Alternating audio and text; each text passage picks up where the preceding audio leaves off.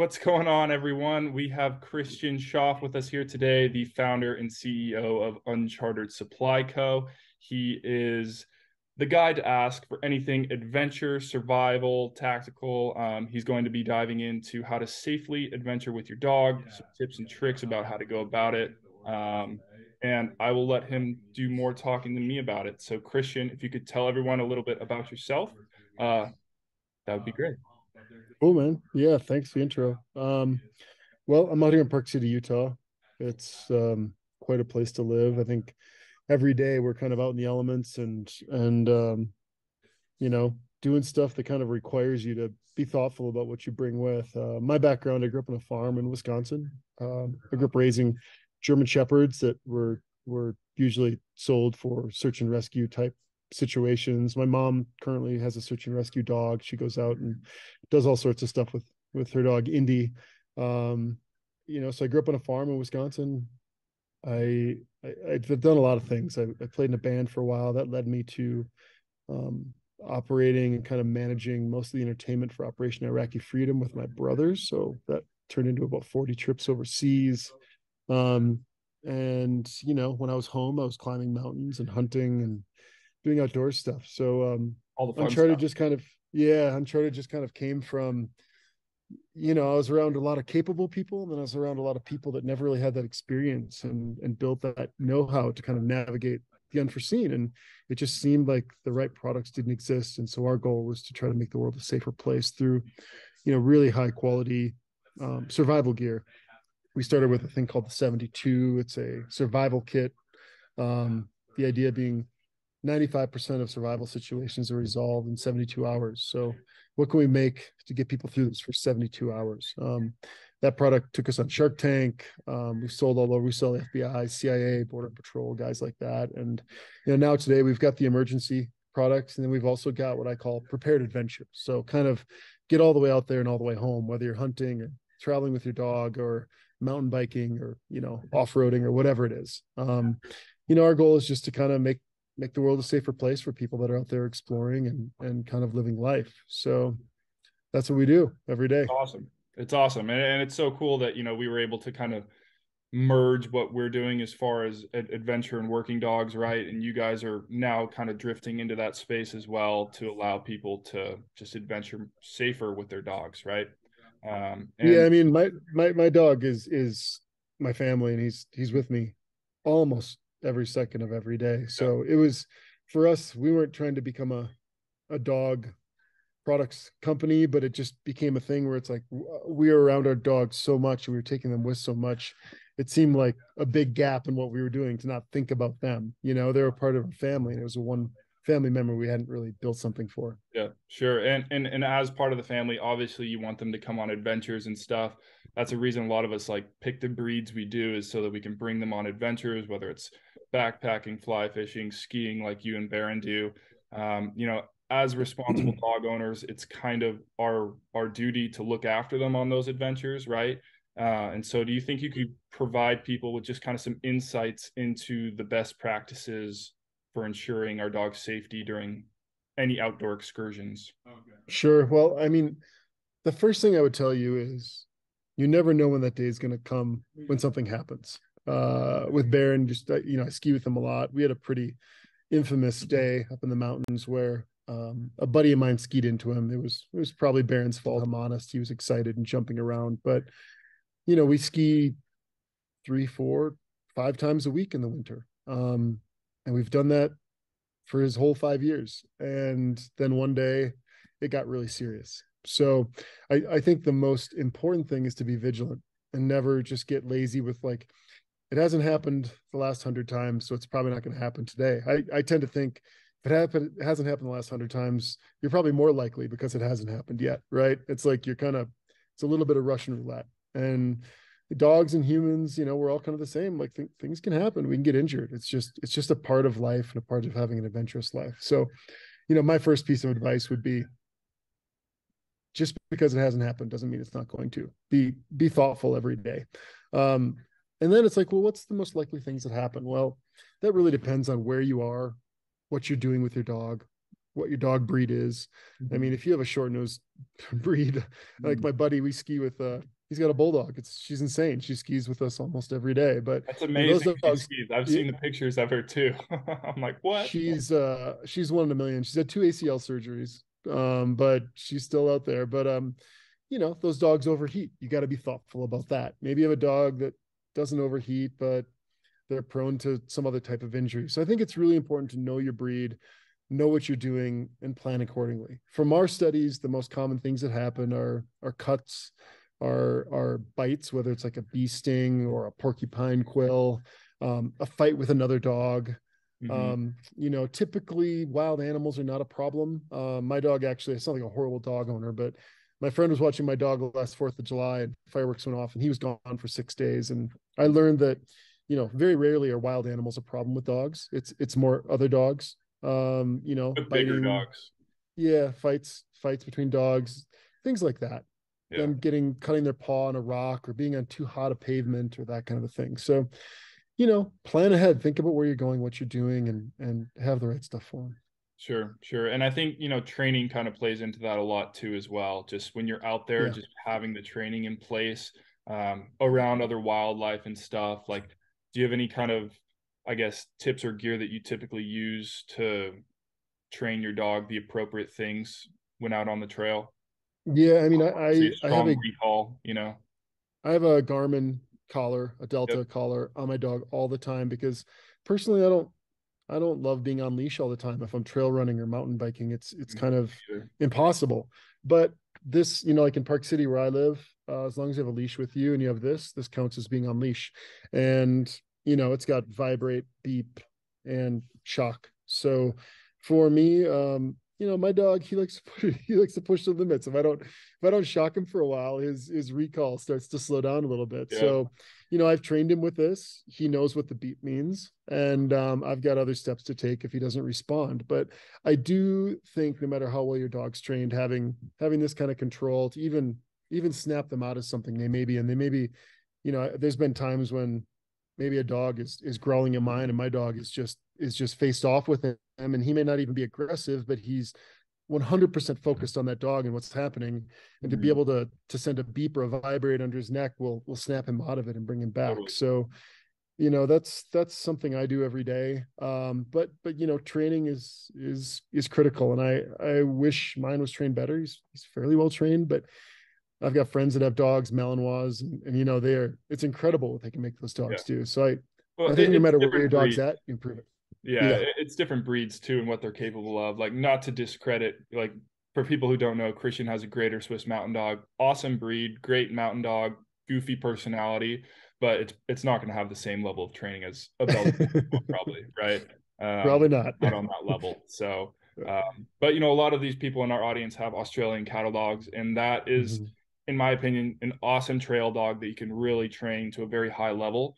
As long as you're putting in, like, kind of what we talked about, like an e-collar is a great tool that I mention a lot. And I'll put a code in the description below for you guys for one that I use with Cowboy. But just allows you to have more freedom and control over your dog in those type of environments, right? Absolutely. And part of that too is in our environment here in Southern California, we just did rattlesnake aversion training. That's really the biggest thing I'm concerned about on the trail, just because it's hot, it's dry, and they're just everywhere during the summer. And having that e-collar on them just in case, right, is better than the alternative, I guess. Absolutely. Yeah, we were fortunate enough to have as many rattlesnake situations out here, but yeah, again, it's kind of like you have rattlesnakes, we have moose, and sometimes you got to break their concentration away or call them back in an instant because you see something they don't, or you want to get ahead of it. I mean, there's been times I've been on the trail and I see an animal ahead and I can quickly call him back and get a hold of him versus not having that control. And it's probably the same with the rattlesnakes. Sure, totally. If your dog gets bit by a rattlesnake, are you familiar with the proper steps to take for that? Well, what you don't want to do is get that venom sprinting throughout their body, right? And that comes with elevated heart rate, a lot of activity.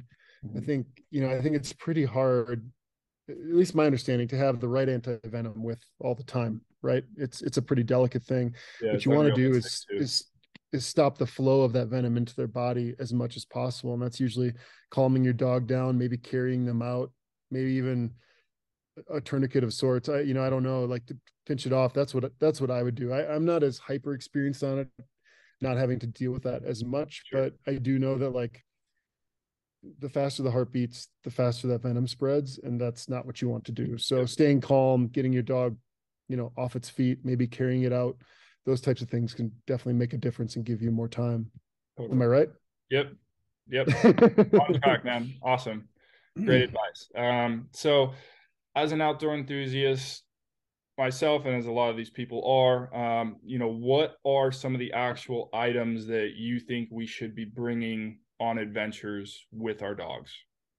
So, we just launched a product actually called the Wolf Pack, and what we did there was we designed I've got it right here actually. It's a dog collar with a little pouch here that is designed to carry kind of what I would call like triage first aid. So obviously this isn't enough space to carry everything you would ever need, but so many times just kind of getting on top of what's happening and getting them back to greater medical care is really critical. So this actually came about from my dog. I told you, my dog skied into it with my buddy, and we were on the top of a pretty tall mountain, about 11,000 foot mountain, a long ways from my snowmobile, which was a long ways from my truck. And I had this with us. This is our Uncharted triage kit. I carry this with me all the time. This is for humans, but it's first aid and gear repair.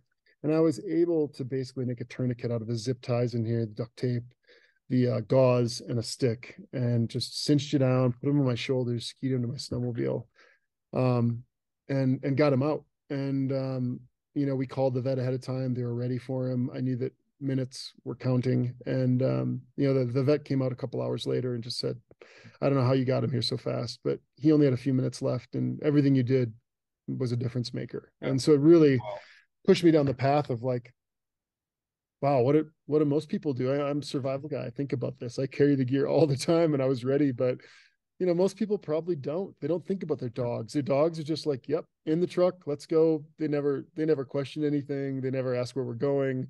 Did you pack for me? So we think a lot about that. Our triage kit our Wolf Pack, which you can see, we can talk about that later, but there's a list of things in there. Generally what we put in here was stuff to stop cuts, bites, stings, the kind of stuff that happens most frequently. It'd always be great to bring everything you can, but a lot of times you want to be on a trail run and not carrying 5 pounds of first aid, right? Yeah. And so our goal is to always kind of not impede the experience, but also have enough coverage to help if something happens. So again, back to like, what should people carry? I would say, what's your environment? What's your dog breed? How long are you gone for? What are you doing? What are the risks out there? I mean, I know in my neighborhood, there's a lot of porcupines. There's sharp rocks. It gets hot. Those are the things I think about with my dog when I'm out running, is making sure I have enough water for him and I've got something to pull quills out. In this thing, we've got a little metal tweezers that can help you remove some things like that. I mean, it's just it's always personal, but what we like to do here is start with a really good base of things that kind of you'd take with anywhere. And then if you have to add things, you can. Yeah, that's awesome. And it is so specific to kind of where you're at, right? And like for us, I would probably have stuff mostly for like pads because it's so dry and cut feet on rocks and stuff on the trail. And we don't have porcupines, right? Maybe a cactus. You might get a cactus in there, but sure. Just having the stuff. And to me, this is something like when you're going on longer trips, it's not necessarily like the cure for all, but it's going to, like you said, get you back to the vet, or it's going to buy you time to get you to where you need to go if something serious does happen, it seems like. I always think of emergencies and even adventures in like stages. You leave your house in your car, and your car's at the trailhead. And then from your car, you might go to a campsite. From a campsite, you might go out if you're exploring or hunting or whatever. And so I always try to have like layers of protection in those steps. And maybe, you can put more in your truck because you're not bound by a weight restriction, right? So your truck might have a bunch of stuff, and then your home has even more. But what you don't want to do is have a bunch of stuff at your truck and then nothing at your campsite and nothing on your person as you're out there, because now you've got 2 steps to get back. Mhm. So, I always think about it like that. Like, how can you make sure you've got some coverage every step of the way? And you've always got kind of a rally point to get back to where you have more in case you need it. Totally. Totally. I love it. It's obviously extremely important to maintain a dog's physical and mental well-being during outdoor adventures. What type of exercises, conditioning, health-related stuff for longevity do you recommend to keep our dogs ready for adventures? Because, a lot of people assume they can just kind of take their dog from the couch and go run up a mountain, but in reality, it Right. can actually be harmful to the dog. So what type of stuff are you doing with Baron to prepare for adventures? Yeah, I mean, that's a really good point. I think the first thing is when you get a puppy and they're young, you got to make sure that you're not creating, injuries. You can't run a puppy as Hmm. hard as you can an adult. Their bones are developing super fast. They have, their bones are soft. Yep. I know Especially with big Baron, dogs. it was like a year and a half before I really just, would let him go. We'd go on little hikes and we'd go walk through the hills, and I'd take him out into some unsure footing type stuff, stuff that he could get more comfortable and more familiar with adventure without taxing him and like just running miles. I think that's the first thing. It's just knowing your dog and knowing when you can really push them. For me, with Baron, we have pretty extreme seasons out here, but we have something we can do in all the seasons. So, in the winter, we're ski touring in the mornings. We hike up with our skis and ski down. And for him, that's a nice slow hike up a mountain, and then he gets to blast down, which is kind of So fun. awesome. Yeah, it's really fun, and the pictures are incredible, and it's always such a fun morning. But in the summer, I think the hardest thing for him, being a big black dog, is the summer. And uh, for me, it's starting slow. Maybe it's just a mile, maybe it's 2 miles. We stay pretty active every day. He's kind of my personal trainer, right? Like, he needs to Mhm. get out, and it helps me. So we stay on top of it. But I can definitely tell a difference from, like, the beginning of a season to the end of the season with his endurance and kind of how he's feeling. And I think you just got to pay attention to your dog. You have to know them. If they look like they're struggling, you got to pull it back. And you can tell when a dog's always searching for shade, always digging up moist dirt to try to lay in, to try to cool themselves. If they're just panting uncontrollable, if their eyes, the Yeah, color of their their tongue. tongue, yeah, tongue's like 4 times longer than normal. Right, right. I mean, you have to pay attention to those things. If your dog looks like it's having fun, and it's okay if it's panting, obviously, but if your dog looks like it's having fun, it probably is. But the thing about dogs and wild animals is they don't really they don't really stop because they don't feel like they just keep going. Mhm. And they have this ability to push through probably a lot of like red flags, and it's our responsibility to pay attention to those. So, it's like anybody. It's like starting a training plan. It's like ramp up to it. Pay attention. If your dog is sleeping all day and just dead, he probably needs it. You know, Mhm. if he's up and looking around and excited to go again, I think you can probably push him a little more. I'm not a highly trained expert on dog training. I just kind of go with common sense, and I Sure. pay attention to the dog that I know very well, and I can tell, if we have a big ski day and for 2 days he'll just sleep on the couch. I'm like, let him heal. He's Yeah, fine. He starts flipping my elbow up here at the desk, wanting to go outside and whining, then I know it's probably time to go again. he's ready. So, yeah. Cool. That's awesome. Yeah, you definitely have to build up to it. And I agree. Even, with Cowboy, he's bred for a warm climate. In summers, I still notice like his activity level is significantly less. Yeah. And like I know people with German Shepherds who have actually like had heat strokes with them in the summers and stuff. Mm-hmm. So you really have to monitor your dog, and just be in tune with their specific needs. And you should, if you're spending every single day with them, like most of us are, you should be able to recognize that fairly quickly, I would think. Yeah, it comes with knowing your dog. But you also have to understand that dog will do anything for you. Yeah. And so it's not going to just say, hey, man, I need a breather. It'll No. never do that. So you have to do that for them. Yeah, they'll run themselves into the ground for us for sure. Yeah. And that was part of the thing with raising up Cowboy too, was like it's like you got to tell him when to stop. Mm-hmm. He'll just keep going. He was like 9 weeks old and he wanted to do 11 miles, and I'm like, buddy, we're not Oh doing my gosh. it. Yeah, Little that's a lot. psycho. But yeah, cool. As far as diet goes, what are you feeding Baron? I know you are a bow hunter and he's probably getting some elk here and there.